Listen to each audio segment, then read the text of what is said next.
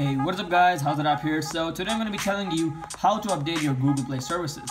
So without any further ado, let's get started.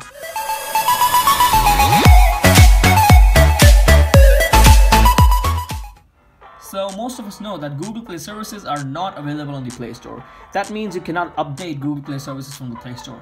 So now the question arises, from where do you update Google Play services? All you have to do is just go onto Google and type in Google Play services. And once you do that, you'll be shown this page.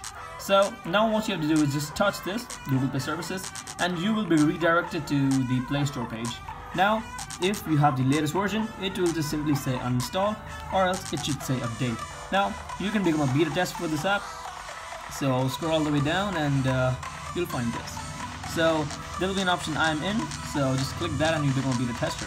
From there on, you can go to the Play Store directly and then click these three parallel lines. Let me focus that, yeah. These three parallel lines, and then go to My Apps and Games, then move on to the beta section right here, and there it is. So Google Play Services now lies within your Google Play Store. Now if for some reason the first thing does not work, all you have to do is just go to the link in the description and download the latest version of Google Play Services. That should update your Google Play Services. That is how simple it is. So thanks for watching, and please do share this video with your friends and family to let them know how to update Google Play Services. Thanks for watching again, and I'll see you in the next one.